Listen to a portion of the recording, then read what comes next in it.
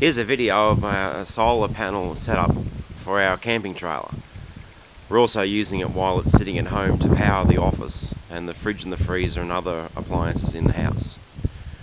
But on top we've got four 80-watt solar panels generating a total of 320 watts, and it's hooked up to the top of the trailer using proper roof mounting brackets.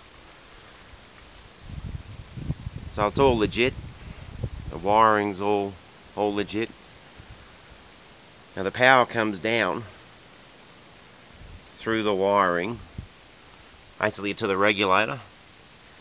Then the regulator pushes the power onto the batteries. So we've got four 130 amp hour batteries, giving us a total of 520 amp hours. Then the power is then drawn back through the DC load from the regulator to the inverter. The inverter converts the power from DC to AC, which then comes out here, then goes to this power point on the outside of the trailer.